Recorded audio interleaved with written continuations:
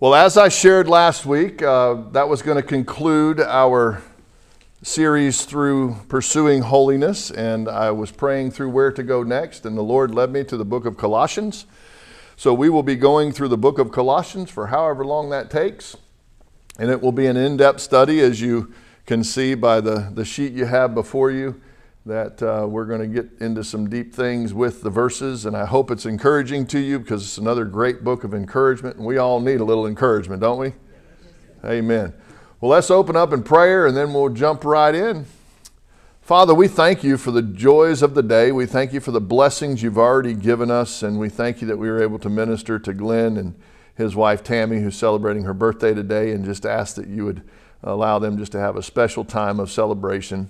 And we pray for this study as we embark on a new beginning through the book of Colossians, and that you would just speak to our hearts and minds and let us see the things that you want us to see, and let us implement and be encouraged by all the things that you have for us in the future.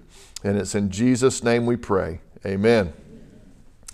Well, the situation at Colossae when Paul was addressing the Christians there in this letter was similar to what America is experiencing today.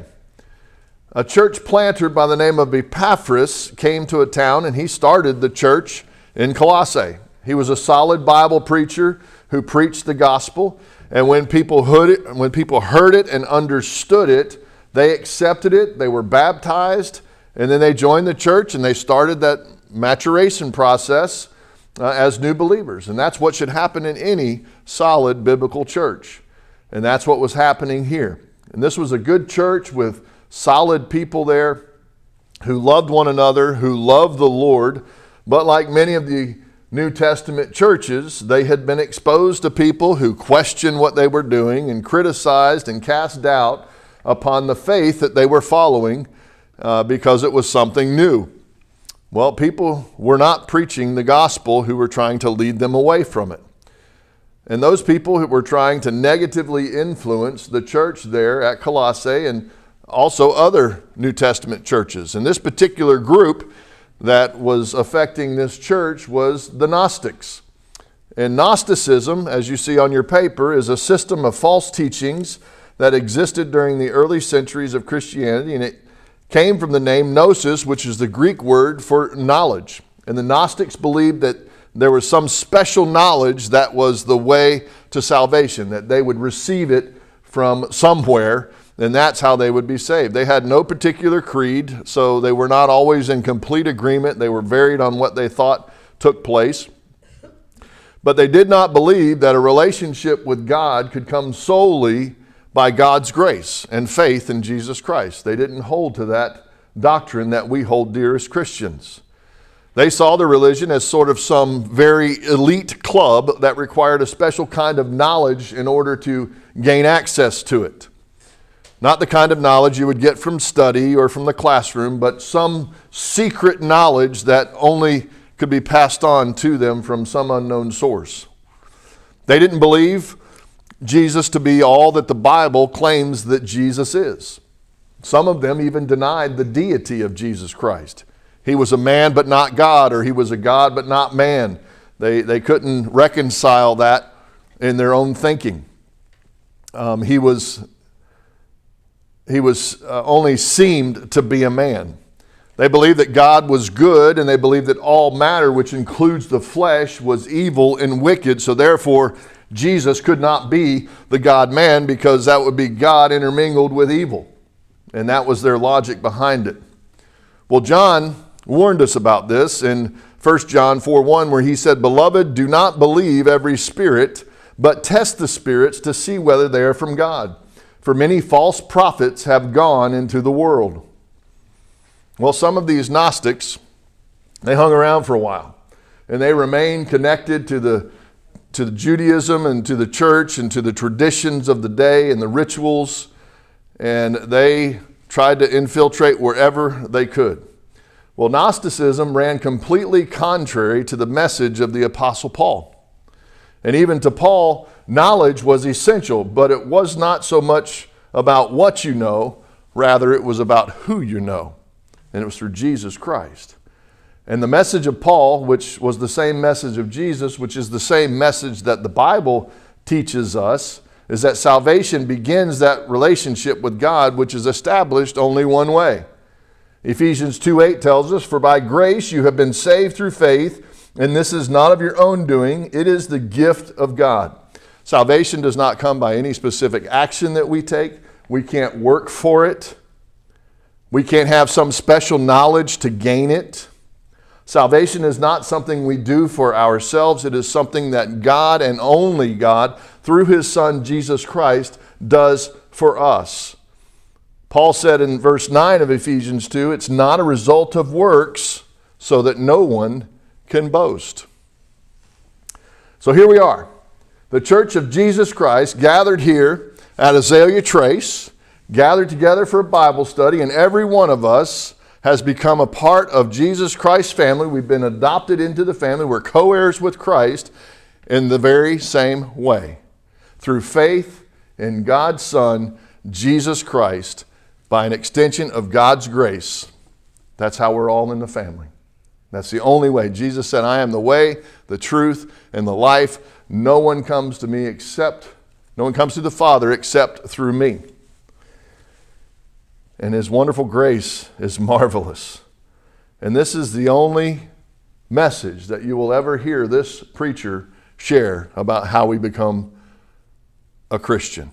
It is by faith in Jesus Christ and by the grace of God.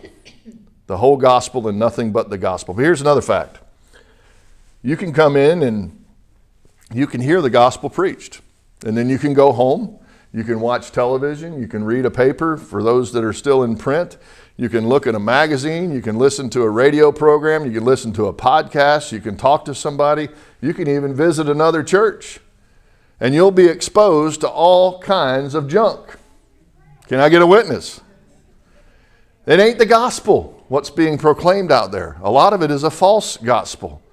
Stuff that will make you question or doubt what you believe or make you unsure about the things you know to be true from reading God's Word. That's why the Bereans were such a great model in the Scriptures, because they tested everything that they heard against the Word of God. And if it matched up, if it lined up with the Word of God, then they would accept it. But if it didn't, they would reject it. And we have to be diligent like they were. Because, folks, cult religions have permeated our society.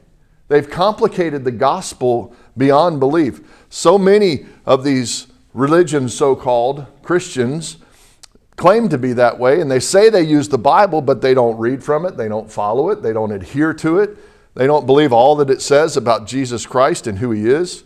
Just go talk to a Universalist from the Unitarian Church. They'll agree that Jesus was God in the flesh who died on the cross, but they don't believe that any kind of faith response is necessary. And they believe also that it's just one way. There's many ways to God. If you listen to Oprah Winfrey, which I hope she's almost on the way out because she's led so many people astray, but she'll deny the exclusiveness of a relationship to God only comes through Jesus Christ. She says that's not the only way to God. One religion is just as good as another. God approves of all religions. Certainly it's not exclusive. Well, that's what Jesus said. He is the only way. But she doesn't believe that. She says Islam's a way to God, Hinduism is a way to God, humanism is a way to God. You just fill in the blank and you can find your way to God. Well, that simply is not the truth. The Bible teaches something totally different. If you watch movies or if you watch television shows, heaven is typically portrayed as a wonderful, beautiful place, which we all know it is. But they portray it as people go there because if their good deeds outweigh their bad deeds, then they're going to get accepted into heaven. That's not what the Bible teaches either. It's only through faith in Jesus Christ and by God's grace. If you go to some churches, you'll hear some pastors urging the congregation to serve in this ministry and that ministry, and they admonish you to stay away from evil, not as evidence of their salvation, but in order to keep your salvation. You have to do certain good works. You have to do certain ministries in order to maintain your salvation. It's a works-oriented salvation, not salvation through God's grace. And that will lead you astray. These preachers that we talked about a minute ago, you'll discover many of them have been distracted by so many different worldly things, causing them to lead people astray. Y'all have heard about the preacher that said, I need $1 million given to me so I can buy a jet plane because God said I needed a jet plane, right? I mean, there's just, then you got this guy selling holy water. If you send me $5, I'll send you this holy water and you'll have money in your mailbox next week to pay your bills. That's the prosperity gospel. People are trying to sell this garbage to people. They say that our faith can compel Christ to do something for us right now. But if we don't send money into that particular ministry, then God's not going to act. Can you believe that people fall for that? Well, they do. Some others are so caught up with end time events, and this is something that has really been a stronghold in many people's lives. They're so curious and so desiring to know what's going to happen at the end. And I tell you, folks, if God wanted us to have clarity on what's going to happen, He would have put it in His Word. He wants us to live every day as if it's our last day. That's how we should be living our lives, expecting that God is going to come today. We don't know the hour. Jesus didn't even know the hour.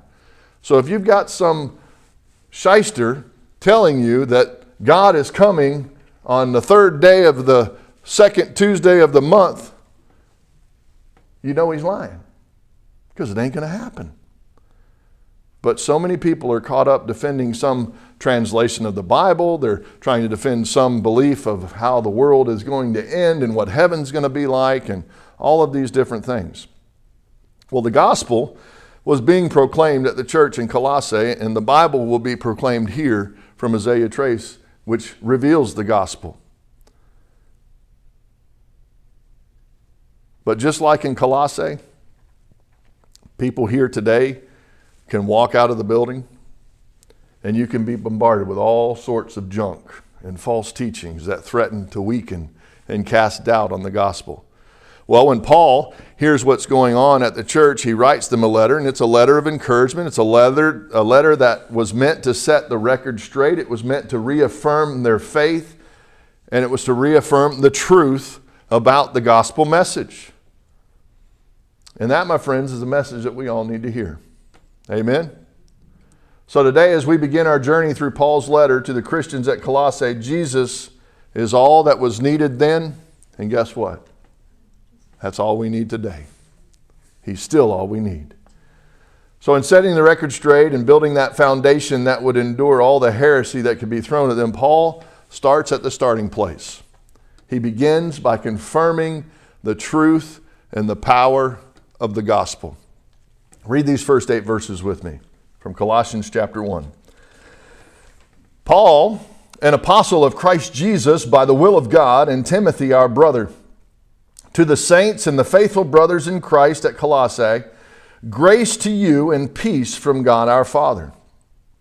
We always thank God, the Father of our Lord Jesus Christ, when we pray for you, since we heard of your faith in Christ Jesus and of the love that you have for all the saints, because of the hope laid up for you in heaven.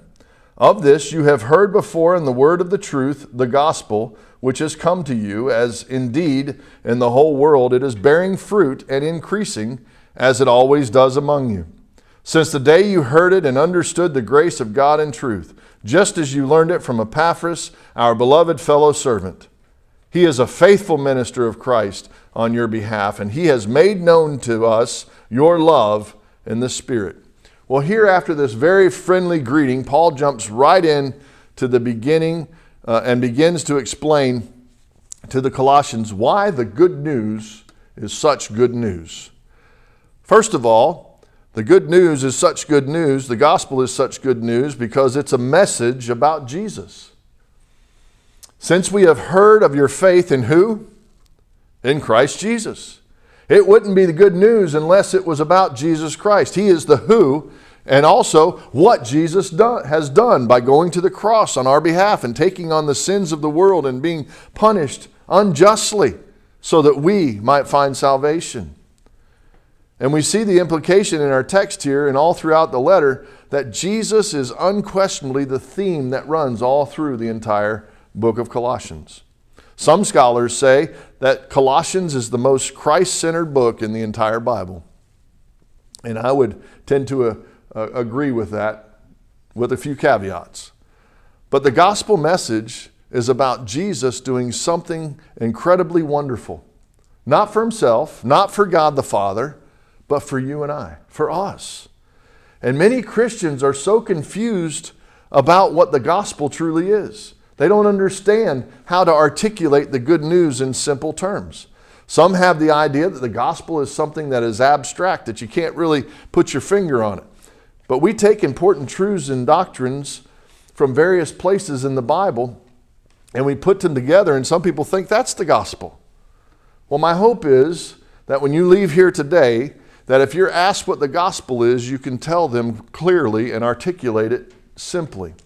Because the gospel is not something that's abstract. It's not something that you have to wonder about. It is historical, it is specific, and it is factual. It's a simple story. It's a powerful story about a 3-day event that took place in history, and it's an event that changed the world forever. It was not something that happened by chance. It was something that took place exactly at the time that God ordained it before you and I were even created. Before the world was created.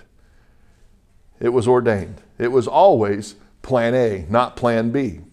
And it's basic to everything that we believe as Christians, and it's the single message that has been repeated by pastors over the millennial for every sermon that's been preached. And it was done by Paul through the letters that he wrote in the New Testament period. And he is so concise when he shares the gospel here. Now I would remind you, brothers of the gospel, I preach to you which you received, in which you stand, and by which you are being saved. If you hold fast to the word that I preached to you, unless you believed in vain, for I delivered to you as of first importance what I also received, that Christ died for our sins in accordance with the Scriptures, that he was buried, and that he was raised on the 3rd day in accordance with the Scriptures, and that he appeared to Cephas and then to the 12, and then he appeared to more than 500 brothers at one time. 1 Corinthians 15, 1 through 6. That is the gospel message. There it is. 4 simple facts. Christ died for our sins. He was buried. He rose again on the 3rd day, and he was seen by witnesses. That is the gospel. That's what it is. Now, if you want to explain what all that means, that can be a long conversation. But that is the simplicity of the gospel. It was all predicted by the Old Testament prophets that it would take place. And it was all part of God's great reconciliation act on our behalf of dealing with our sin problem and providing for us a way as sinners to have a relationship with a totally righteous and holy God who cannot look upon sin. Our relationship with God, our faith, our being forgiven, our salvation, eternal life was all made possible by that event that took place by Jesus over that period of time. It's such a simple story. Paul says it this way in Romans 1:16. He says, "For it is the power of God for salvation to everyone who believes." And I've got one more thing that I think needs to be said. The gospel is not only the foundation for our faith, but it should also be the test for truth. We allow the truth of the gospel, when we do so, to permeate in our lives. It affects our belief system and it affects our thinking. And then we're able to judge everything else that we see and we hear by that standard. John, who was also dealing with Gnosticism in his church, would say it this way in 1 John 4:1. He said, "Beloved, do not believe every spirit, but test the spirits to see that they are from God. For many false prophets have gone out into the world." So the enemy has his minions, and he's going out and he wants to distract any believer from doing what he can. In fact, I read in a devotional today something that was really profound because it was so true. He said, if the enemy can keep you from praying, he's won. He fears Christians praying. Because if you're not praying, if you're doing Bible studies and you're talking about it and you're doing all these things, there is no power without prayer. Reading the Bible and prayer go hand in hand. That's why I wanted to lay that foundation for us before we got into anything else. Because he fears prayer. Because what does prayer do? It calls on the power of God. And Satan fears the power of God. And when we go to him and we ask for things to be done in his will, folks, Satan has to run. He has to flee because he has no power over God. There's some pretty appealing ideas out there, and many have fallen in recent years, particularly to the prosperity gospel. If you got enough faith, you can get anything you want. You just have to believe and, of course, send money to their ministry. And so many people would love for that to be true. But it's quite simply not the truth. They might mention God, they might mention Jesus, they might talk about Scripture, but one prominent prosperity gospel preacher out of the state of Texas, he will never talk about sin. He doesn't preach about it. He preaches about how God good is to us. Is God good to us? Yes, but he's much more than that. Here's the thing. If the gospel was a story about Muhammad or Confucius or Buddha or about someone else who's dead, someone who didn't have the power over death, would that be any good news? That wouldn't be good news at all, would it? Well, Jesus Christ is the only person who's ever raised from the dead and is still alive. Jesus raised a few people from the dead, but they're dead and buried, and you can go to their tombs. Jesus' tomb is empty.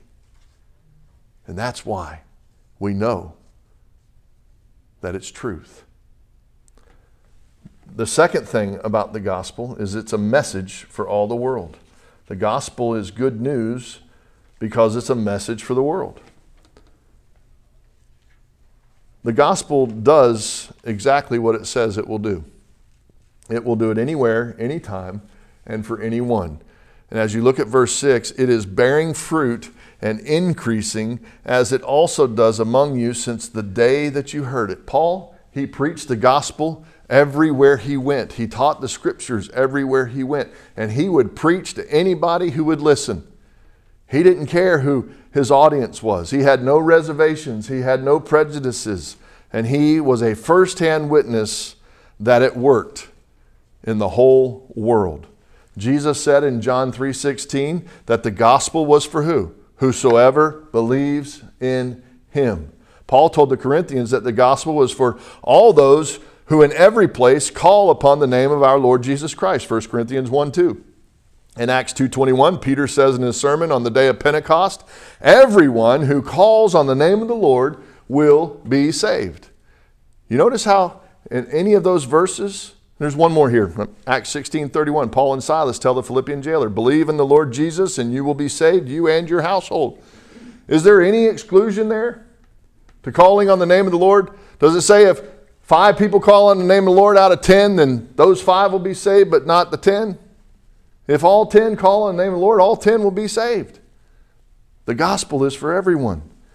So if we want to make disciples, we must never forget about the power of the gospel message. It is for everyone in the world, with no exceptions.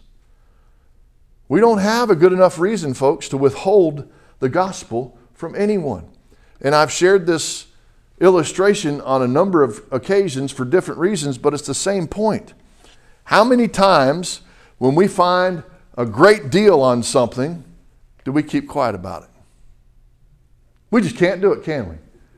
Man, I found this suit. It was on sale. It was an Italian suit, the finest suit you can buy. It was down at Belk, and they had it on sale for 75% off, and it was originally priced $1,000, and I got it for less than $200. What a bargain, right? Or you go to this new restaurant and their food is fantastic and you just enjoyed the meal. The service was perfect. Not a mistake was made. Everything was right on time. Are you going to keep quiet about it? Some of you might because you don't want anybody to know about it. But no, you're going to say, I found this great restaurant, right? Or if you find a deal in some other area with consumer goods, you're going to tell everybody about, man, they got stuff marked down at that grocery store 20% less than the one up the street. You need to go shop there. You'll save a bunch of money. So why do we keep quiet about the gospel? That is the greatest news we could ever share with anybody. We seem to keep it to ourselves. That gospel is just for me. No, it's not. The gospel is for everyone. There is no exception. It overcomes all barriers. But it is exclusive, and that's a good thing. because it has a very narrow path. And in fact, as I shared already from John 14, Jesus said there's only one way. And if you try and find your way to heaven any other way, you won't get there. The road to destruction is wide and broad, and there are many who are on it. But the road to heaven is narrow, and few will find it. The gospel story is about Jesus, and it's a story that everyone needs to hear. And it's for everyone all over the world. And it's the only story that is powerful enough to save us from damnation. In Acts 4:12, Peter was before the Jewish leaders, and he was speaking about Jesus, and he said this, and many of you probably have this verse memorized. And there is salvation in no one else, for there is no other name under heaven given among men by which we must be saved. And Jesus said in John 3:16, whoever believes in him should not perish, but will have everlasting life. If you travel the world or study cultures throughout the world, you'll discover that each culture has a predominant religion within their culture. Unless that predominant religion has a basis in the gospel, then its followers and all of their sincerity are walking down a road that leads to destruction. This is why we send missionaries all over the world. This is why we have just one gospel. This is why we tell about that one powerful, truthful story that saves. And it's for all the world. And that's why Jesus left us instructions, because we get to be a part of God's plan for taking the gospel out into the world. Matthew 28:19 says, go therefore and make disciples of what? 5 nations? Just in the Western Hemisphere? Just over in China? Just down in Australia? No, all nations. And it's a major reason why Jesus sent his Holy Spirit. Acts 1:8 tells us, you will receive power when the Holy Spirit comes upon you. And you will be what? My witnesses. What does a witness do? A witness shares what he sees. A witness tells what he got to observe. He says, you will be my witnesses in Jerusalem and all Judea and Samaria. And where? To the end of the earth. Few things in life are for everybody. But ladies and gentlemen, the gospel message is for the entire world. And we don't need to cease doing everything we can, whether it's going ourselves, whether it's telling ourselves, or helping support ministries that will do so to get the gospel message out there. The gospel message is such good news because it's also a message that changes lives. It's a message that changes lives. We all know that it's good news that for us as Christians, we're not going to hell, right? That's great news. That's wonderful news. And we can share about that aspect of the gospel. But the good news is even better than that. It's the fact that we get to spend eternity with Christ in heaven. And we'll be there with all the saints. That should put a smile on your face. And when the gospel is planted in us and it begins to do its thing, it transforms us. It changes us. Verse 6 again says, it is bearing fruit and it is increasing. That means it is a living thing that is going on inside of us, and we're being shaped and molded and conformed into the image of Christ, and it is bearing fruit because of the Holy Spirit. We're being fruitful and we're increasing in our faith. And he says, as it does among you since the day you heard it and understood the grace of God in truth. Changing lives is something that is inherent in the gospel message. Paul was crystal clear when he said, therefore, if anyone is in Christ, he is a what?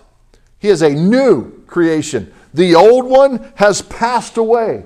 Behold, the new one has come. So that tells us clearly that the old man is gone. We've got a new man that is rising up in its place that is a result of the gospel message and the Holy Spirit within us.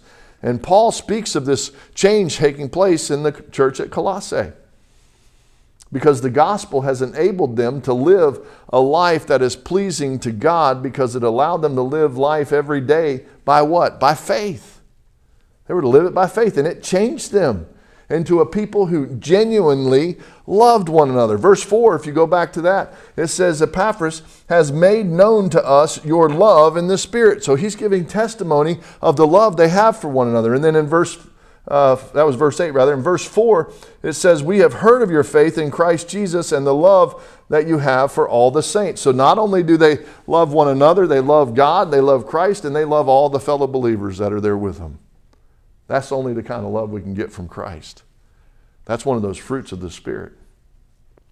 Maybe you've witnessed this kind of a scenario in your life at some time personally, but two people fall in love and they go ahead and get married, and at the time they're married, both of them are non-believers. They're not Christians.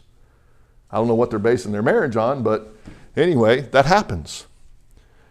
And then at some point in the marriage, a problem develops and one of the two spouses turns to God and gets saved. So then you've got an unequally yoked marriage. One is a believer, one is not. That causes problems.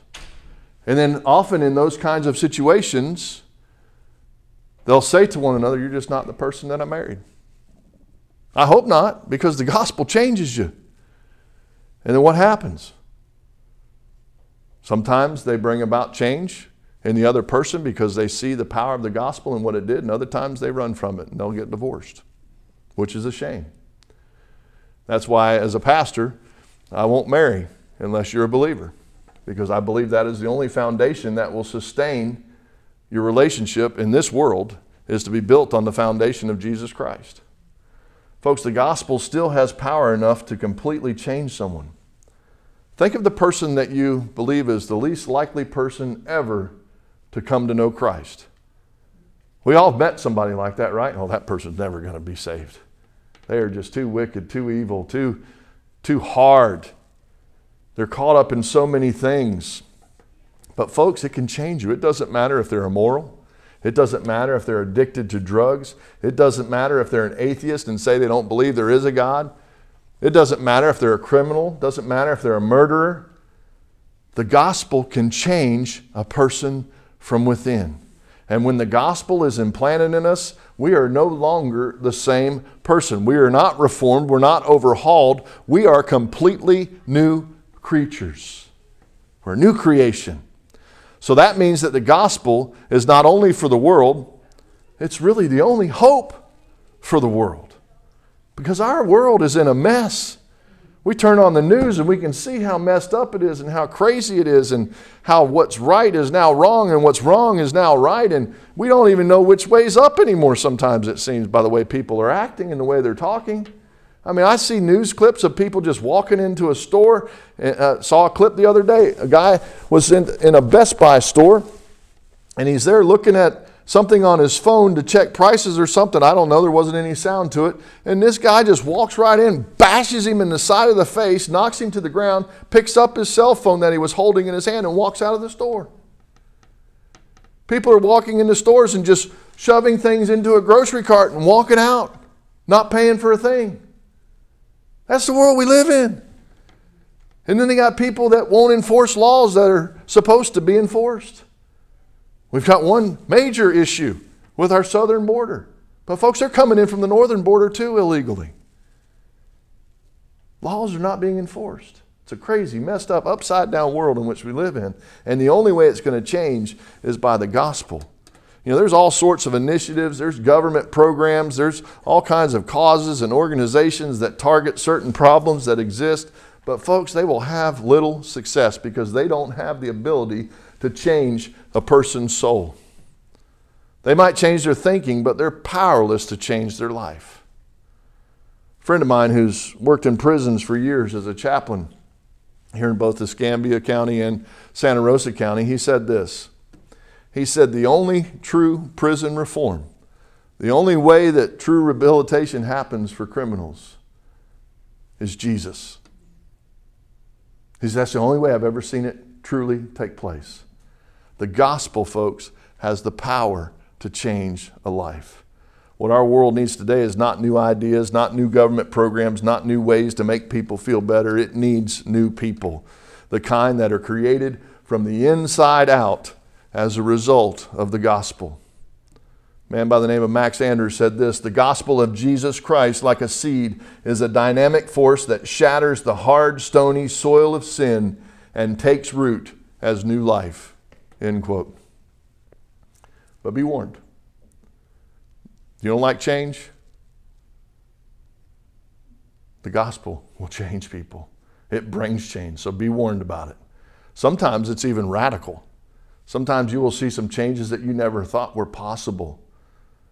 But there's always change. So I ask you these questions. Do you love people? Are you living by faith each and every day? If there's no difference in the way you were before you encountered Christ to what you are today, then I would have to question whether or not you've truly been changed by the Lord. Because you can't have an encounter with Jesus Christ and not be changed. You can't. I say it like this: if I'm standing on the middle of I-10 and I get hit by a tractor trailer going 70 miles an hour, I'm going to forever be changed, right? That's the way it is with the gospel. You're going to be changed if you truly believed on the Lord Jesus Christ and confessed your sins and are following him in obedience. You know, people ask me all the time about a friend of theirs or a loved one who years ago made a profession of faith and were baptized, but they never got involved in a local church. They're one of those, I don't have to be in church to be saved. Well, I think you do, because you'll desire to be with people of the same faith if you truly know the Lord. Now, is that a requirement for salvation? No, it's not. But it's a truthful, what's the word I want to use here? It is something that will come about as a result of your salvation. You'll want to be with those kinds of people. But they say, you know, they live just like the world. It's like they never had a change. Well, folks, we're not the judges. We know that. But we can be fruit inspectors. And if we don't see love, joy, peace, patience, kindness, goodness, gentleness, self-control in their lives, then there's probably not any change within their heart. If there's no evidence of it, then the gospel's not been involved. And if the gospel's not been involved, there's been no salvation. But the good news is that it can reach them. But if you receive the gospel message, it's good news because it has the power to change lives. And fourthly, the gospel is good news. It's a message that must be communicated. The gospel is good news because it must be communicated. And this is something for each of us to know today. Maybe I should say it this way. The gospel is not really good news until it is communicated and understood. And a lot of times people receiving the gospel don't understand it. Well, it was clearly communicated to the Christians in Colossae because Paul speaks to them. He says, you heard the truth. You heard the gospel in verse 5. He said, you heard it and you understood the grace of God in truth. And he said that they had learned it from Epaphras, our beloved fellow servant, in verse 7. It was being communicated throughout their region. And he said the gospel is going to not just be here for you, it's going out into all the world. It's going to spread like wildfire because it was proclaimed, it was understood, and it was learned.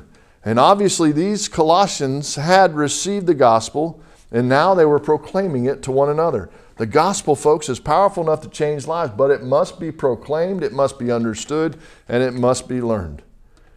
You know, from time to time, we've had problems, like any church, with our sound system in here.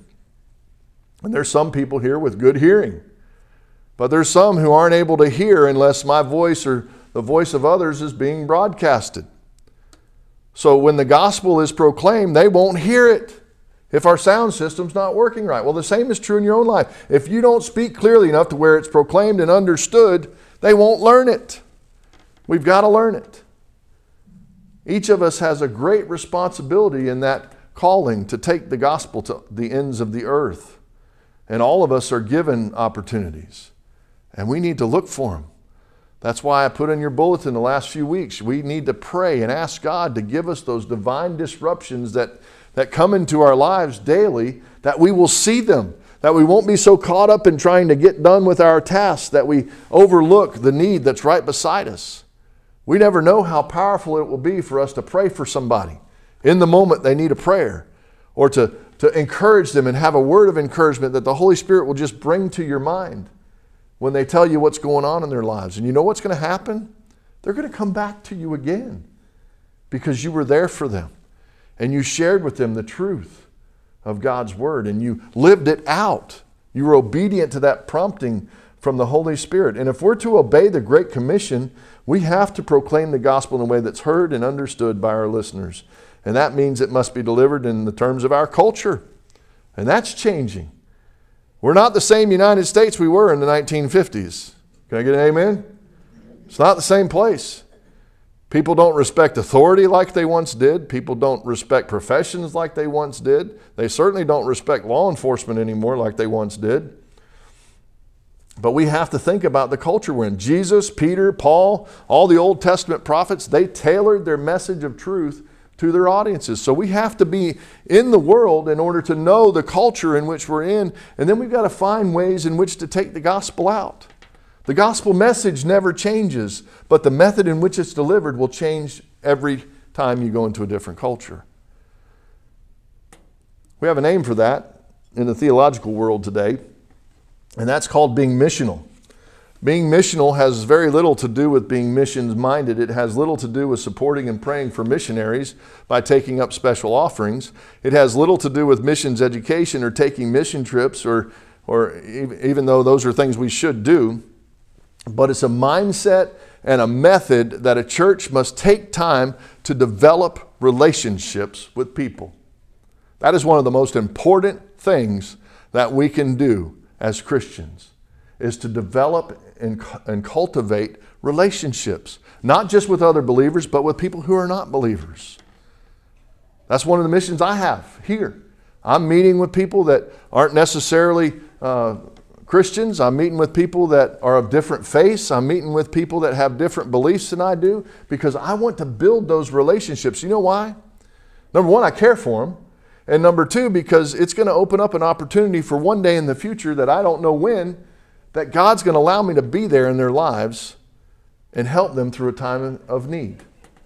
And it's going to be powerful. And I look forward to those divine disruptions that God brings about all the time. Our culture is always changing. So the methods of our communicating the gospel must also change.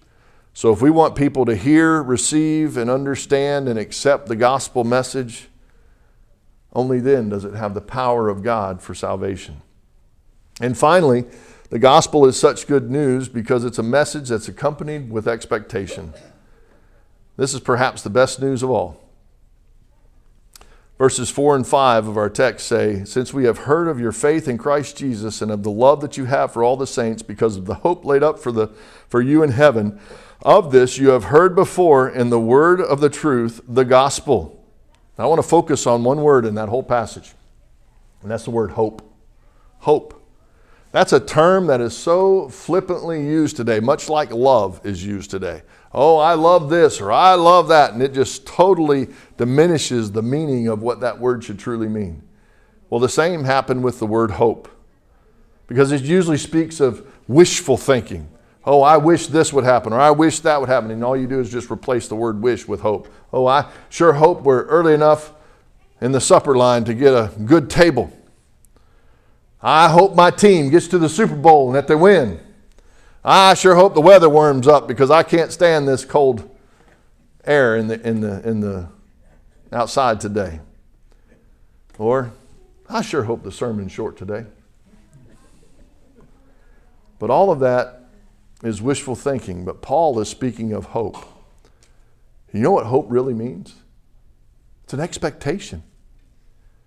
Hope is a confident assurance. It is a confident hope and an expectation. And the Greek word speaks of confidence, expectation, and anticipation. It is something that will happen. It's not something that might happen or could happen. It is a certainty. So when we see the word hope in the Bible, that's what it means. It's something that will happen. And Paul was delighted that the church here had the confident assurance that heaven was theirs. They knew that their lives on earth, when they were over, they were not going to just be put in the ground underneath some dirt and that was the end of it. Their souls will live on in eternity in glory with our Lord and Savior. That was their hope. There was a better place. Verse 5 says, laid up for you in heaven. With most matters of faith, there's an element of the unknown. And we all deal with the elements of the unknown, right? We don't know how we're going to feel when we wake up in the morning. We don't know how we're going to feel when we try to move and go to the bathroom in the middle of the night. Are we going to trip and fall over something? Are we going to forget we left something in the hallway? And we don't know. We have all kinds of unknowns in our lives. And there's a lot of details about heaven that we don't know. We don't know where it is exactly. We don't know how exactly we're going to get there. We know what takes place for us to have the ticket to heaven, so to speak, but we don't know how that journey is going to look, right?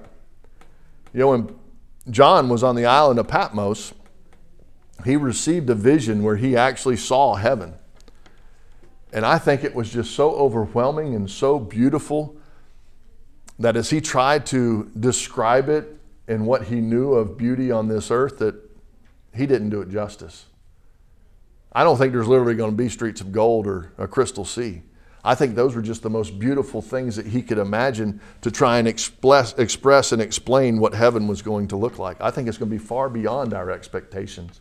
I think heaven is going to be such a wonderful place that we are just going to be ecstatic about being there.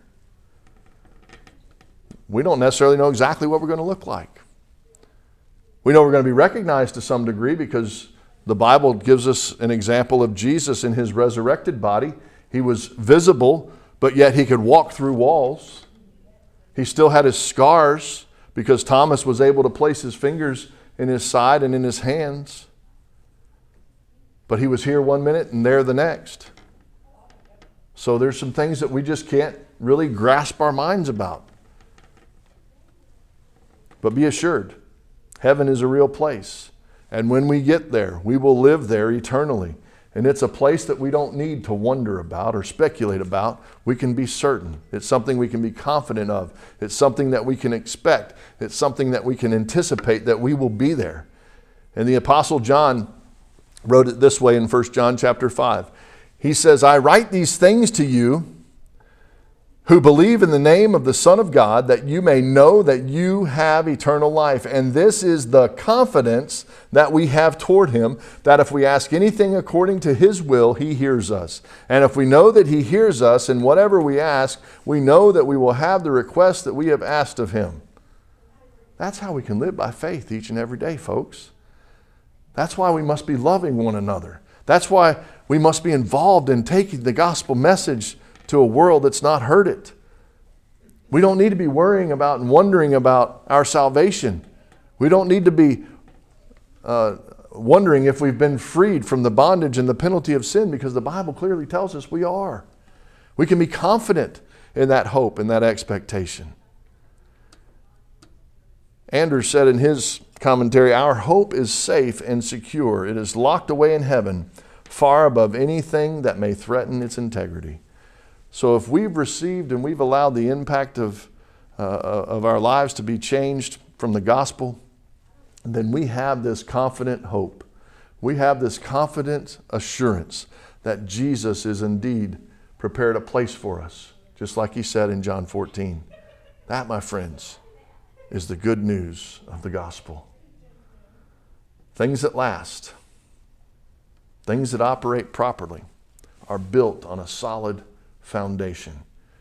A building or a house that's built only on sand will not last. That's why they dig deep down into the earth and find rock, and they'll put footers there so it will support that structure. Well, a good organization is built on solid principles and a strong mission statement. And folks, our Christian faith is built on the solid foundation of the gospel. Paul said it well in 1 Corinthians 3:11. He said, for no one can lay a foundation other than that which is laid, which is Jesus Christ. Folks, libraries all over the world are filled with millions of books which contain millions of stories, but only one book contains this story. Jesus died for our sins. He was buried. He rose from the dead.